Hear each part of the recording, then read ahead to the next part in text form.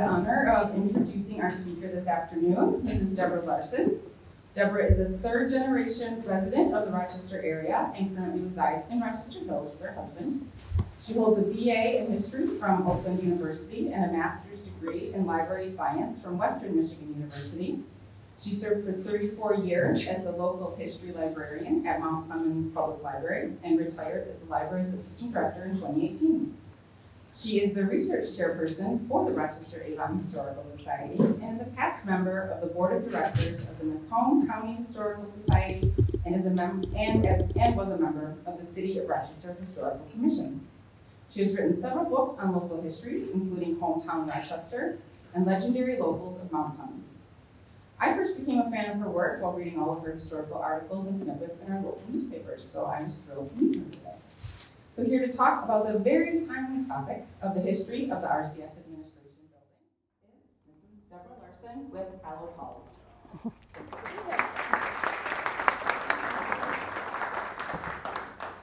Thank you, Janet. I am really happy to be here today to talk about this very timely topic.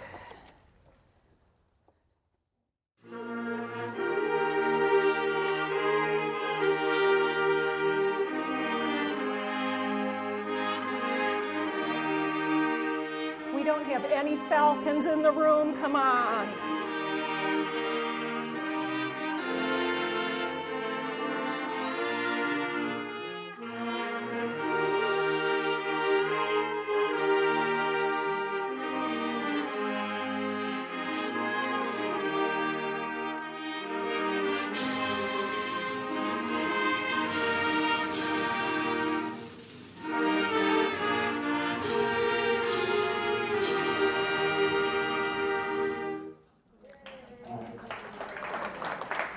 For those of you in the room who were not fortunate enough to attend Rochester High School, that was the Rochester High School alma mater, played by Rochester's first and finest, the Falcon Marching Band.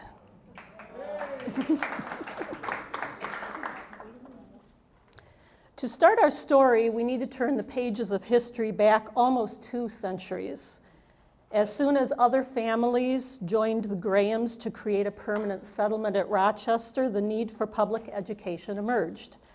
During Rochester's early pioneer era, settlers taught the school-age children in their homes. 11 years after the Grahams settled here, the townspeople built a small schoolhouse on Pine Street near the location of the former Congregational Church, and that school later moved to Walnut Street. But public education took, Public education took a major change in 1829. It was pretty loosely organized until then, but at that time the territorial legislature passed a law that required each township to elect school commissioners. It was the duty of these commissioners to divide their respective townships into numbered school districts. And on this map, you can see the various school districts of Avon Township denoted by different color blocks. Let's see here. They started in the northeast corner with district number 1, Stony Creek, and then district number 2 followed that down the eastern border of the township. And then district number 3, which became known as the Brooklands District, district number 4, the Hamlin District, and then we got to the village of Rochester, which is this green square right here, and that plus a few outlying farms that were adjacent to the village borders became known as Avon number 5. So everything that's surrounded by this magenta line comprised Avon School District number 5. As the number of school children increased in Avon, classes were moved to a church building for a while, and eventually they built a larger schoolhouse. But the village's school offered primary education only. So in 1845, a group of private citizens got together and formed a private academy funded by subscription that would offer high school instruction.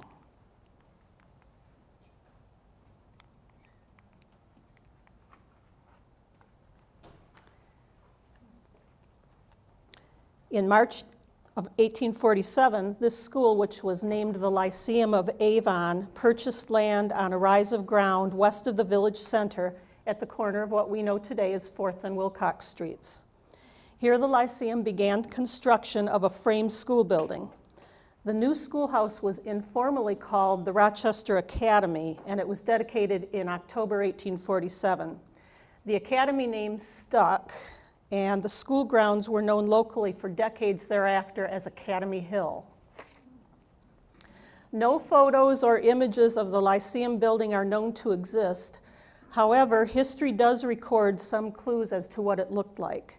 First of all, according to this plat map, drawn in 1872 while the Lyceum building was still standing and being used on Academy Hill, we can see that it had a rectangular footprint, and it was located a little bit closer to the corner of 4th and Wilcox than the old building that we call the Harrison Building stands today. The Harrison Building would be more about right here. So the Lyceum building stood a little bit to its west. We also know from a comment published in the newspaper by a former student of the Lyceum that it was very similar to the Disco Academy, which was a contemporary of the Rochester Academy over in Shelby Township. And this student said the two buildings looked pretty much the same, although the Rochester building was slightly larger. And we also know from school board minutes that the building was 2 stories high, it had a belfry, and it could seat about 250 students. So here on the left is a photo of the Disco Academy taken around 1855. That's from the collection of the Shelby Township Historical Committee. And we can infer from the clues that I just mentioned that our Lyceum of Avon building probably looked pretty much like this. Also on this slide, you can see an account of the dedication of the Lyceum of Avon. And this is from a Pontiac newspaper because Rochester had none at the time. And the account says in part, quote, "The good people of Avon have recently erected a noble building on the eminence westward, which overlooks the village of Rochester for academical purposes. And it would be difficult to point out in all this region of country a finer location for such an institution," end quote. The story goes on to describe a dedication ceremony that involved a community procession led by the Rochester Brass Band, some speeches, and some selections by the town choir. The article concludes with these words, "The Academy must reach a place of eminence amongst the literary institutions of our state. Success attend them." Well, success most certainly did attend several of the people who were associated with the Lyceum of Avon, either as teachers or as students. I have some photos or images of a few of them here. On the top line at left is probably one of the most noteworthy people who was associated with the Lyceum as a teacher, and that is Antoinette Brown Blackwell, top left there. She came to Rochester as a young woman to teach at the academy, and she was working as a school teacher to fund her studies at Ohio's Oberlin College. She joined schoolmaster Peter Moyers as a teacher at the Lyceum of Avon in the fall of 1846. Later in life, Brown Blackwell would become the first woman in the United States to be ordained a minister by a mainline Christian denomination. And she was a tireless national advocate for women's rights and women's suffrage. Brown Blackwell was also a lifelong friend of fellow women's rights crusader Lucy Stone, who would later become her sister-in-law, and she was also the sister-in-law of Elizabeth Blackwell, the first woman in America to receive a medical degree.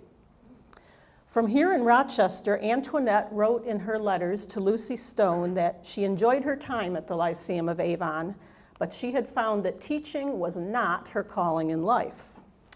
Now, we don't know the extent to which her experience with students in Rochester led to that epiphany, but in any event, in the spring of 1847, she returned to Oberlin, and from there she went on to make her mark on American history as a minister and as a crusader for women's suffrage. There's an interesting aside for me. Just a couple of years ago, we celebrated the 100th anniversary of the passage of the 19th Amendment and the 100th anniversary of the 1920 presidential election, which was the first one after the passage of women's suffrage. And it just so happens that during the election of 1920, a now 95-year-old Antoinette Brown Blackwell cast her first and only ballot for President of the United States. And I have to wonder how her career would have played out had not her experience at the Lyceum of Avon convinced her that she wasn't meant to be a school teacher. Top center is another schoolmaster that we had at the Lyceum of Avon. This is Robert Clark Kedzie. When Schoolmaster Moyers died right after the new Lyceum building was dedicated, he was replaced by Kedzie, who was also a graduate of Oberlin College. Now Kedzie, when he left Rochester, went to join the first medical class at the University of Michigan Medical School. And after earning his medical degree, he started a 37-year degree tenure as a professor of chemistry at Michigan Agricultural College, now MSU. He also served as president of Michigan State Board of Health and was published widely in periodical literature on matters relating to public health. And if you're interested in his career, Google Shadows from the Walls of Death, a book that he published, which is very interesting. There are lots and lots of articles out there about it. It's a fascinating story. A third notable school teacher at the Lyceum was the final one, the top row right, and that is Calvin Harlow Green. Green was a self-taught literary scholar and devotee of the Transcendentalist movement, and he was most noted for his correspondence with Henry David Thoreau, and for commissioning what is believed to have been the first portrait image of Thoreau ever made. Thoreau scholars of today acknowledge a debt of gratitude to Calvin Green for the creation of what they call the Maxim daguerreotype image of Thoreau, which has now been enshrined in the National Portrait Gallery. On the bottom row here, we have some students of the Lyceum of Avon who made good. On the left, we have J. Hubble. After the Lyceum, he went to the University of Michigan. He was admitted to the Michigan Bar in 1855. He served in Washington as a congressman for Michigan for 10 years and then returned to the state to serve 3 years in the Michigan Senate. Perhaps his greatest legacy is that he convinced the state legislature to establish a school of mining, which we know today is Michigan Technological University, and Hubble himself donated the land for the school's first buildings in 1885. At bottom center, we have the Honorable Edward Wright Harris. He's the brother of Sam Harris, the man who donated the granite fountain to the village of Rochester. But Edward Wright Harris followed his father's footsteps and became a lawyer. And he served many years as a judge of the St. Clair County Circuit Court and presided over some very high-profile Michigan cases during his career. Bottom right is Major Lyman G. Wilcox, who served as an officer in command of the 3rd Michigan Cavalry during the Civil War. After the war, he had a varied career in journalism for several newspapers and was most notably the editor of the Bay City Tribune. He was also an attorney and was appointed to several government posts during his lifetime. The Lyceum of Avon was dissolved by its trustees in 1857. Since no records appear to have survived, we don't know why this was. But in any event, the trustees sold the schoolhouse and their property on Academy Hill to Avon School District Number 5 in March of 1857. The public school district then abandoned their inferior school building down on Walnut Street, transferred all of their school activities up to the former Lyceum building on Academy Hill, and all the students in the village began going to school there. At the same time, the school board decided to make some major changes. They divided students into upper and lower grade departments, established a high school course of study for the first time, and began hiring credentialed teachers. This reorganization was a huge step and a huge advancement for education in the village. The process of standing up a high school program took a few years, but finally in 1882, Rochester High School granted its first diplomas to a graduating class of 4 students. But by the time the high school held that first commencement exercise, there was great dissatisfaction growing with the school building. The Lyceum building was now 40 years old. It was becoming very overcrowded and somewhat decrepit. And so in regular intervals, we start to see these complaints popping up in the newspapers about the school. What are we going to do about the condition of the schoolhouse? And this first one here was a very prescient one that was published in 1885 and said, "The old academy will stand on the hill until a welcome fire or tornado destroys it." And a little over 3 years after that letter was published, its prophecy was fulfilled. On August 6, 1888, a suspected arson fire destroyed the wooden schoolhouse formerly known as the Lyceum building. The fire flashed up quickly and the odor of kerosene was in the air, so although nobody was ever charged with a crime, the origin was fairly apparent. If the fire was started by a student who didn't want his summer vacation to end, he was sorely disappointed.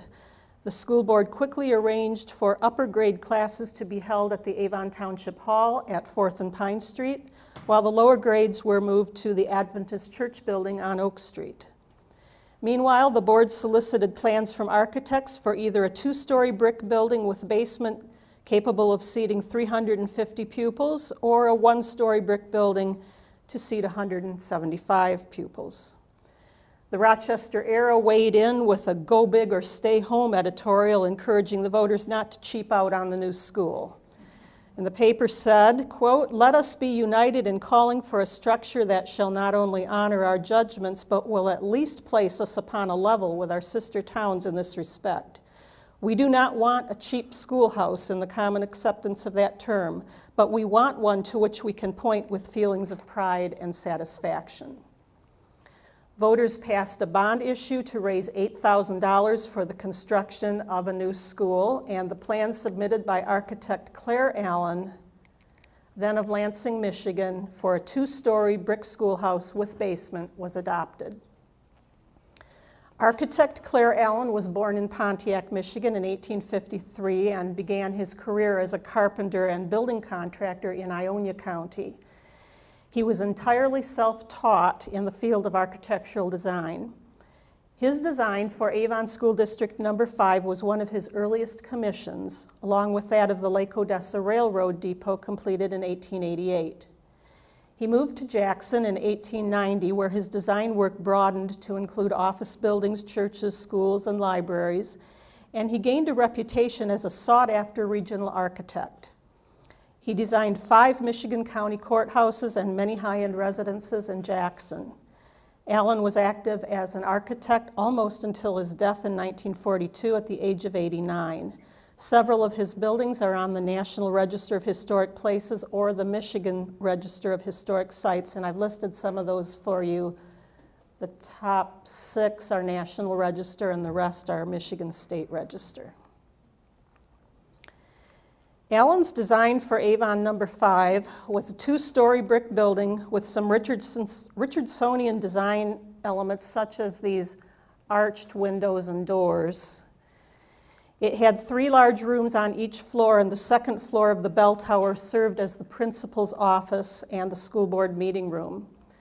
The building welcomed students for the first time in the fall of 1889, and it was formally dedicated in October of that year.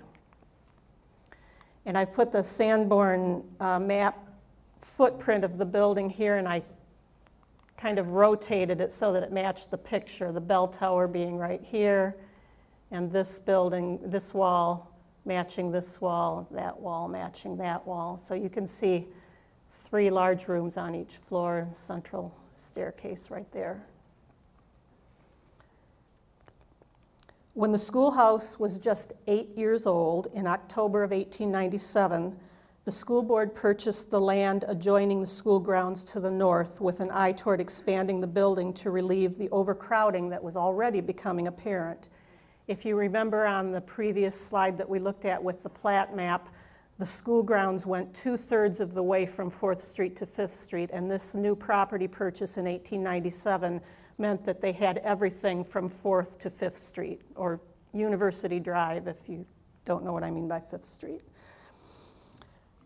So the needed addition to the building was not going to go on the new property. It was going to be added to the existing building, but it didn't happen for another decade. In May of 1907, the school board finally advertised for bids for an addition to the school, and this addition was made from plans by architects Malcolmson and Higginbotham of Detroit. The firm of Malcolmson and Higginbotham designed the vast majority of Detroit's public school buildings from 1894 until 1923. Schools designed by the firm can also be found across Michigan. Rochester carpenter and builder James Stackhouse won the bid for the school addition, and the work was completed in just a few months. High school classes were relocated to the new wing, opening the entire second floor of the original schoolhouse for primary grades. Now on this photo, the new wing is this portion right here that looks like the brick is a little bit lighter color. And if you refer to the Sanborn map, this piece right here is the original school, and this is the 1907 addition on the north end of the building, which is that part right there. The still growing student population, however, made this completely inadequate. It was inadequate to meet the demand almost from day one. It's important to look back at what was happening in Rochester at that time. The turn of the 20th century brought the interurban line, meaning that a third rail line now connected Rochester to the larger cities of Michigan with an affordable fare. The interurban line, when it came, also built a powerhouse that generated power for its entire Flint division and a car barn. These facilities brought employment opportunities and new workers into Rochester. So did the brand new Western Knitting Mills factory, which had just been built in 1896 and was destined to become Rochester's largest employer at one point. Add to that the Detroit Sugar Factory that opened in 1899 on Woodward Street, and Rochester's booming. Workers were in demand, there was more family housing being built, and when you have more family housing being built, you need more school capacity.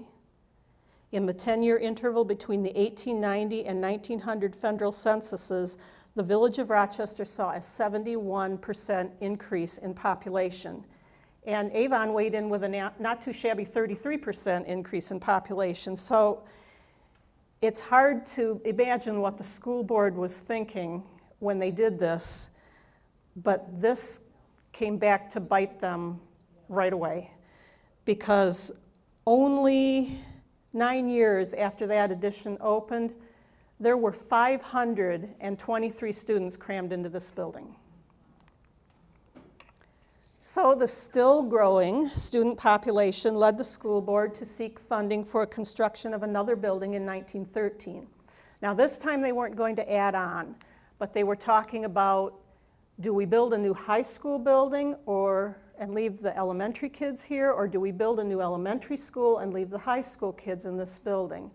And they flip-flopped back and forth on this for about 2 years, and because of the indecision, they could never get a bond issue passed. Every time they brought it up, it got shot down. Finally, in October 1915, everybody agreed, we're going to build a new high school at the corner of 5th and Wilcox, and we're going to pay for it. So they passed the bond issue, and the new high school went up on the corner of 5th and Wilcox. If you look at the Sanborn map over on the left, you can see that the old building, the 1889 Allen building with its addition, is still over here on 4th Street, and up here on 5th Street we have the new high school, and there's lots of room in between here. This building was designed by Fisher Brothers, architecture firm of Pontiac, Michigan, with a cost of a little over $21,000. The architects, William J. Fisher and Charles A. Fisher, were born in Pontiac. Both brothers earned their degrees from the University of Michigan, and they founded an architecture and engineering partnership in Pontiac in 1895. They also built Pontiac's Rapid Motor Vehicle Company, the 1922 Oxford Savings Bank, and many public schools, business blocks, and residences across Oakland County. Here in Rochester, The Fisher brothers also designed the George Flummerfelt House on the corner of 4th and Walnut, which we know as the Potier-Modette's funeral home. And they were the designers of the Harris Fountain, which stands by the municipal building. The construction of this new high school inspired other building activity in the village. Developers platted residential lots west of the school property in what they formally named the New School Subdivision. The residential lots ranged in price from $75 to $200 each and all sold out within a week of the sale announcement. And a building boom near the school property was launched. So if you live on Fairview and Helen and parts of Castell in that area, and when you get your tax bill every year, it says New School Subdivision on it, this is why. Rochester residents may have been justifiably proud of their new school, but once again, the building was quickly shown to be insufficient to meet student needs. Within 3 years of this building opening, the local newspaper reported a critical lack of available seating in the high school. Rochester experienced a growth spurt following World War I, and the village population increased by 68% between 1910 and 1920. Growth elsewhere in Avon Township, whose rural primary schools were also sending their high school students to Avon No. 5, increased the pressure on the district to expand its high school capacity. In addition, a state law was passed in 1919 that required districts serving populations of more than 3,000 to provide the necessary teachers, facilities, and equipment for a physical education course of instruction. Since Avon Township had already surpassed that benchmark and Rochester was running up on it fast, Avon No. 5 was compelled to address the deficit in their curriculum. So they built again. In 1920, construction of a new gymnasium wing for the high school got underway. You can see the original building right here. This is the gymnasium wing that was built in 1920. Then there's some open space here, and right there we can see the very north end of the Harrison building. You can see that again. Here is the Harrison building. Here is the gym addition, and here is the original high school. And you'll notice that the gymnasium addition doubled the size of the high school 3 years after it was open. The addition featured a multi-purpose gymnasium and auditorium that had a stage, a balcony with an inclined running track, and locker rooms and shower rooms to comply with the state law, and the new wing also added 6 classrooms. This new gymnasium hosted its first basketball game in January 1921, so 101 years ago. Back when the original high school construction had been underway for this portion right here, an interesting newspaper item popped up in the Utica Sentinel. The Sentinel reported on May 5th, 1916, quote, "Workmen, while excavating for the basement of the new Rochester High School, came upon a curiosity in the form of a cave, which extended 12 feet back into the bank, about 12 feet below the surface of the ground," end quote. That's all they said. No other details, no follow-up, nothing. That was the whole story. But when they began to excavate 4 years later for the gymnasium, the Rochester era chimed in with this quote, "Another cave, similar to the one found when the high school building was built, was found during the excavation work last week. It is supposed that it is one of the branches of the larger cave, which is told of by the older inhabitants of Rochester." Again, no more details, and try as I might, I can't find out what the older inhabitants of Rochester were talking about. But there it is. They found something both times when they excavated for that school. Well, the addition of the gym did relieve high school overcrowding for a little while. Rochester and Avon Township continued to see population increases during the 1920s, fueled in part by the subdivision of the former farmlands in Avon that were providing housing for workers who had been employed in the auto factories of Detroit and Pontiac. By 1927, some classes were operating in half-day sessions, so the voters approved a bond in October of that year to add on to the high school yet again. The school board awarded contracts in March 1928 for an addition that would include 16 new classrooms. This addition, built in 1928-29, was designed to run east and west. You can see it right there on the Sanborn map, between the gym addition and the old 1889 building, so that it effectively united the campus in one giant kind of Z-shaped building. The addition was complete by January of 1929. The architect on this project was Edward A. Schilling of the Detroit firm of Van Leyen, Schilling and Keith. Schilling and Van Leyen had become partners in 1900. They designed the Belle Isle Casino, the Flint, Michigan City Hall, and more than 220 school buildings in Michigan, Ohio, and Ontario.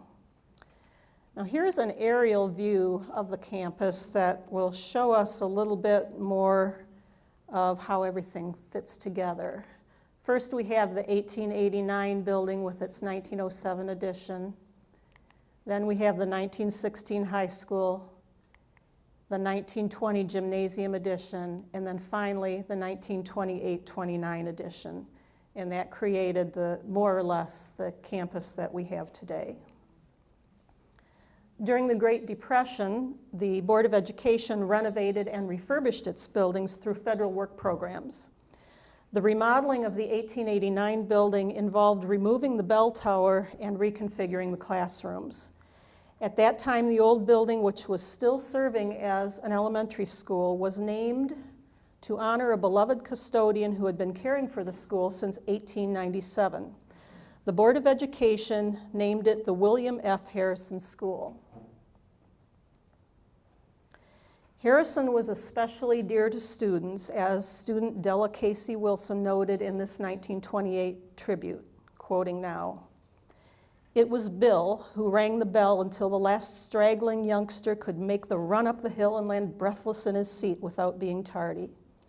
In the winter time when the back hill was icy, it was Bill who knew where the old worn-out scoop shovel could be found for just one more slide down the hill. He knows the age and life history of each and every student who ever came here to school. The citizens of 35 or 40 years of age have all been under his guidance, and because none have happened to reach the Senate or the President's chair is not Bill's fault, for he has wished them all well." End quote. For the first time in its history, the school board had named a school in honor of a single individual. Harrison continued to serve the school until 1942, when he retired at the age of 80 after 45 years of service. Upon his retirement, the school board honored him with a tribute, which said in part, "A trusted and loyal employee is the finest asset any institution may enjoy. Public schools, where parents send their choicest possessions, their children, are honored by the faithful labor of good men and women. Such a man was William Harrison." 45 years is a long time. 45 years and not an unkind word can be recalled by those who knew him. To William Harrison achieved a character attained by few men. May his name be forever hallowed and enshrined in the building named for him. And that is why we call this section the Harrison Building. In addition to remodeling the school through New Deal funding, the school board commissioned 2 substantial pieces of artwork through the Federal Art Project program. Sculptor Leonard Youngworth, the creator of the Sparty statue at MSU, among many other works, created a bas-relief mural for the high school library. This slide shows the mural in its original location in the library. It's kind of hard to see, but it's right here above the bookcase, and shows it in its current location. This is what it looks like today, located in the Harrison Room of the administration building. Marvin Bierbaum painted a mural entitled "Industrial Environment of Rochester High School" over one of the building's stairwells. That is a view at the top there. The mural was covered over with drywall during a remodeling of the building in the 1960s, but it was rediscovered in 1990 when that drywall was taken down, and it was put into storage. In 2011, the Rochester-Avon Historical Society unveiled the restored work of art after leading a 2-year effort to save the damaged mural. Both the Youngworth and Beerbohm murals currently occupy places of honor in the Administration Center's boardroom. And you can see on the bottom there is the photograph of the restored mural hanging in what is the former gymnasium. After World War II, Avon District Number 5 began looking at the possibility of consolidating with some of the outlying rural districts of the township. All of these schools were already sending their students to Avon Number 5 for high school. Now, consolidation happened in 2 waves, the first one in 1949 and the second one in 1953. This map shows, again, the original borders of Avon Number 5 in the magenta, and then the green line shows what the school district's borders were after the 1949 consolidation. They went from a school district that covered about 4.5 miles geographically to covering over 18 miles geographically. And then when the second wave of consolidation happened in 1953, that is the blue line, but that also extended into Oakland Township, Shelby Township, and Washington Township, and that's why I've got these blue arrows up here, because this map only shows Avon Township, so you can only see about half of the district depicted here after the second consolidation. That was 61.6 square miles. So in a 5-year period, they went from a 4.5 mile district to a district that was serving over 61 square miles.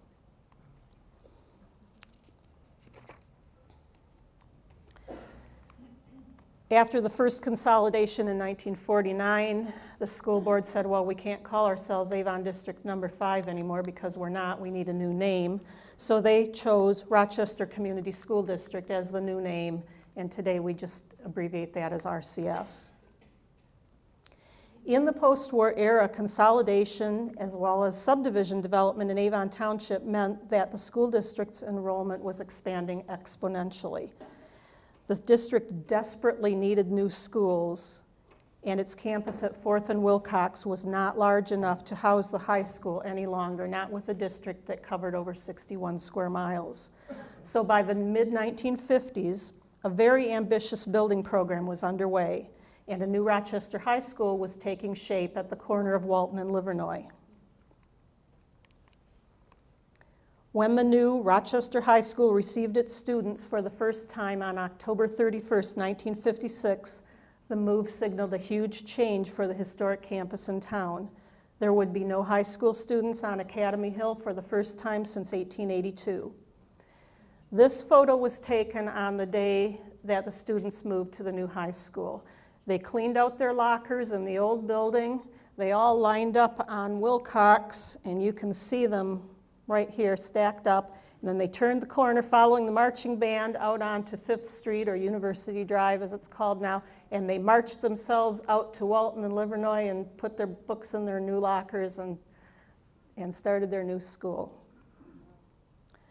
So although Rochester High had left the building, the schoolhouse on Academy Hill was still serving as the home of the district's junior high school, and the Harrison building was still an active elementary school. When the district unveiled plans in 1960 for a second junior high school building to be located in the western section of the district and to be named West Junior High, the one in town was then christened Central Junior High.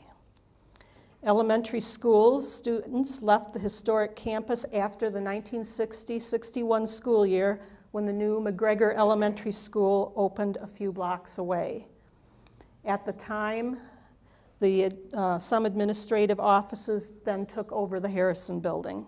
Meanwhile, Central Junior High School continued to operate until the early 1970s, at which time Ruther and Van Hoosen Junior High Schools were under construction. Central hosted the students who were destined for Ruther and Van Hoosen until their new buildings opened. And in the spring of 1973, the last students left the RCS historic campus. After the closure of Central Junior High, the district began to consolidate its various administrative functions at the historic campus. By 1980, the question of whether the building could continue to serve as an administrative center into the future was under discussion.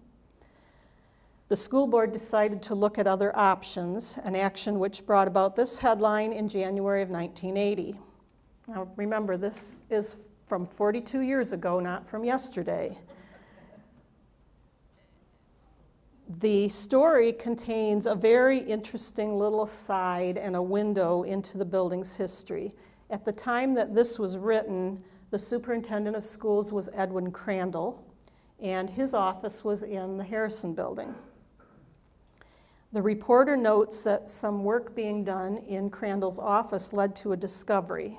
So quoting from the story, "Just last weekend, when workers were doing some renovating in Crandall's office, a message from Harrison was found. Workers were taking down a blackboard and discovered another one behind it. Written faintly in the upper left-hand corner of the hidden slate was the note, W. Harrison, January 28, 1923. Weather was cold and raining."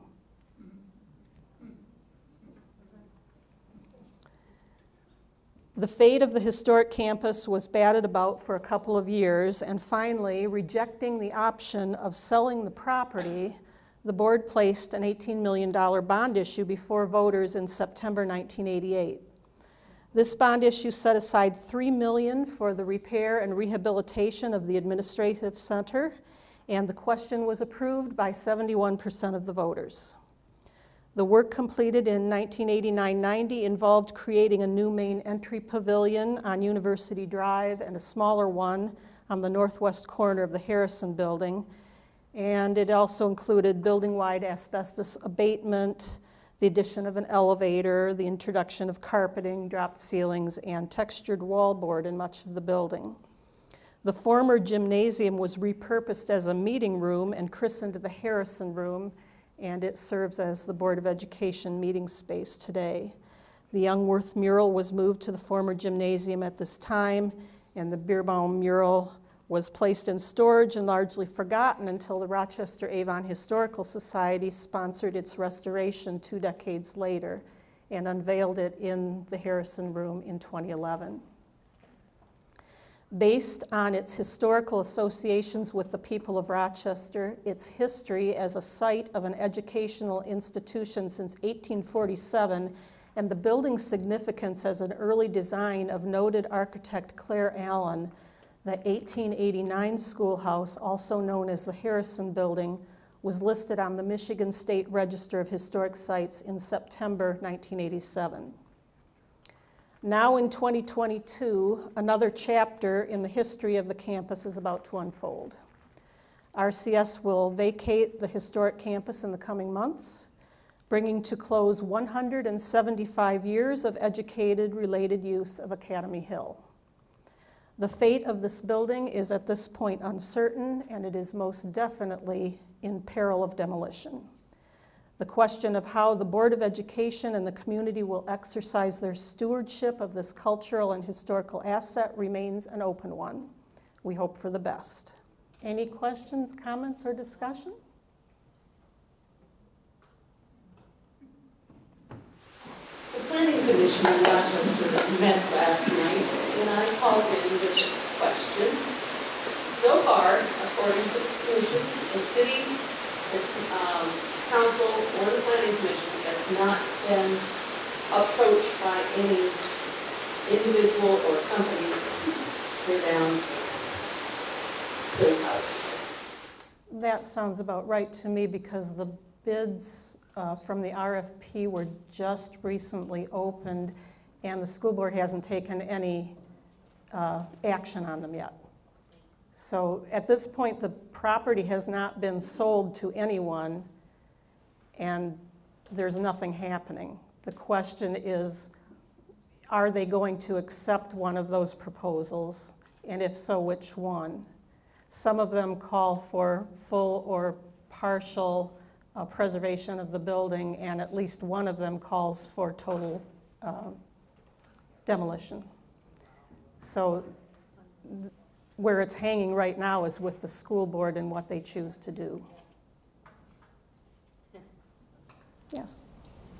I've read the books about Van Hoosen sisters and how their parents had sent them to the Lyceum if they liked that they were accredited, so they shipped them off to Pontiac to go to school. Could that possibly be why the Lyceum decided to close because they weren't getting accreditation? Well, that certainly seems like a possibility to me. I know Calvin Green, who was the last headmaster there, was not, as far as I know, a college-educated man. When they started the Lyceum, they were using college-educated headmasters and credentialed teachers, but perhaps they couldn't sustain that going forward. I don't know. Like I said, as far as we know, there aren't any existing records, no minutes, no anything like that, that would tell us what was going on with the school. And because we don't have any local newspaper from that era, there's very little to know other than the few public records that remain, like the transfer of the deeds. Yes? Since it has not yet been decided by the Board of Education, I would urge any of you who have feelings to communicate to the Board of Education through the Board of Education website, not through the Rochester Community Schools website. But they're still not, they're still thinking. And so perhaps if more and more people have a feeling of preservation, there might still be room for some change. As a former student at Central Junior High, and then as a teacher and an employee of Rochester Schools, I've had an office in that building for 12 years. I'm greatly saddened to think it might be torn down. And as your program described, and my knowledge of how schools work, every building decision had a bond issue or a vote from the voters. This did not. Is that correct? There was no vote from the public on whether to move out of the building and purchase the other? No, we weren't asked to vote on whether they would vacate that building. Right.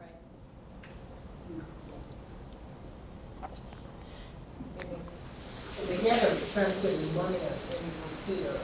I was told that the last sinking fund purposely said, well, not purposely, but it said that no money was to be spent unless it directly affected the student. And that's why they claim they haven't done anything to the building in 30 years.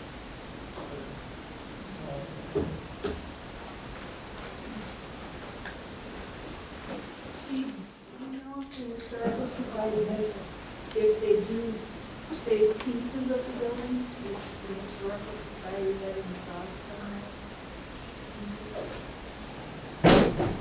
Were they hoping it was to stay? I cannot speak for the Historical Society Board of Directors. I can only tell you that they passed a resolution a couple of months ago in support of the historic preservation of the building. They would like to see it continue to stand, and they have been working hard to rally support from other stakeholders in the community to do the same.